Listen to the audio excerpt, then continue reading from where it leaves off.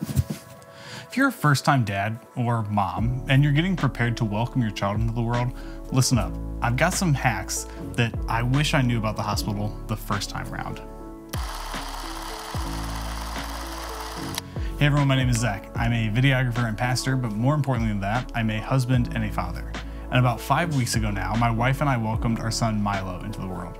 It was an amazing and a little bit of a stressful experience, like I'm sure all birth experiences are. And that's the thing, those first few days in the hospital with your newborn can be a little stressful and overwhelming if you aren't prepared. So I thought I would give you some of the best hacks and tips for making your hospital birth a little bit nicer for you and for your wife.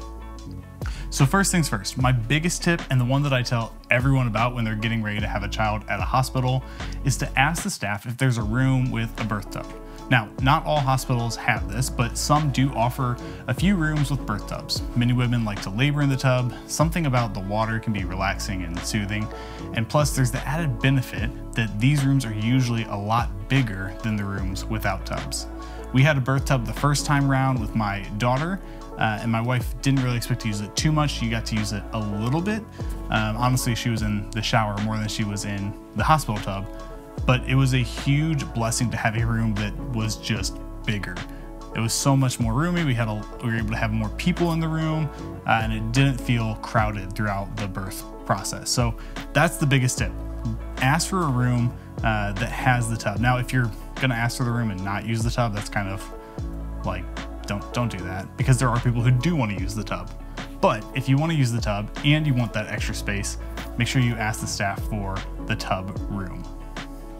My next tip is there are certain items that I recommend you bring with you to the hospital for different reasons.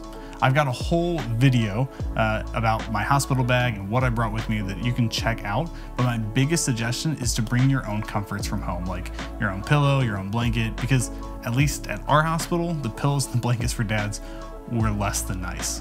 Also, bring your own basic medicine so you don't get charged by the hospital for like ibuprofen, if the hospitals allow you to do that.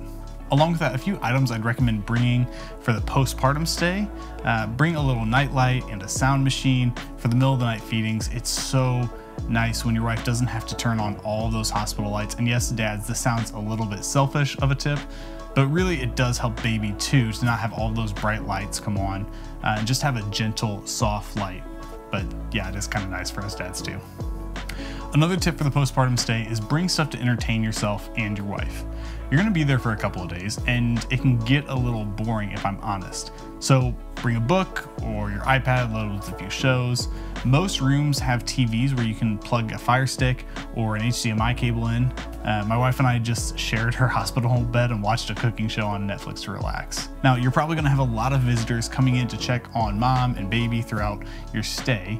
The first time around that we had a kid, there was one specific time where someone came in and asked me a specific dad question. And it was, do I know how to change a diaper and do I know how to swaddle a baby? Thankfully, I was able to say yes because I had practiced before my daughter was born on stuffed animals. And honestly, I had to do a bit of a refresher course before Milo was born with the whole swaddling, but it just felt good to be able to say yes to those questions.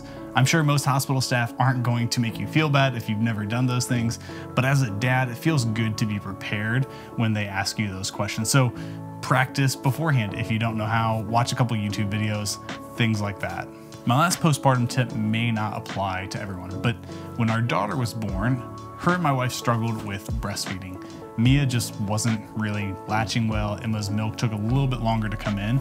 And so because of that, we actually had to use donor milk, which is fine. It's not a big deal. There's nothing wrong with it.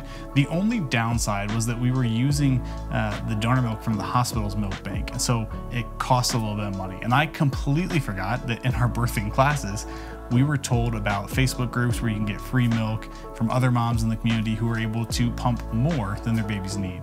Now, as long as you know the mom, you know the milk, where it's coming from, you know everything is good with her health, there isn't much to worry about, and hopefully it's only for a few days. Anyways, this time around, I was ready to jump on the Facebook group for milk if we needed it, instead of paying for the hospital's milk, because that stuff really adds up. All right, now as you're getting ready to leave the hospital, I've got 2 final tips. First, take everything in the room home with you. The hospital provides tons of stuff with you to take home. Diapers, wipes, swaddles. I think my wife even got a fan the first time around. There's hats, all that sort of stuff. The thing is, you're actually paying for this stuff on the hospital bill, so you might as well take it with you. And if you're bold enough to ask the nurse for a little extra, then ask for a little extra. The final tip is to have your car seat installed before you even get to the hospital. In order for you to leave the hospital, nurses have to check that baby is first snugly in the car seat. The baby is first snugly in the car seat, and that the car seat base is properly installed. You don't want to be the guy struggling to figure out how to put the car seat together while the nurse is waiting on you. So just do that in advance. All right, so those are all my tips and hacks for hospital birth. Hopefully they've been helpful for you, and I hope and pray that your birth process is smooth and just what you and your wife are hoping for. Love you guys, and we'll catch you in the next video.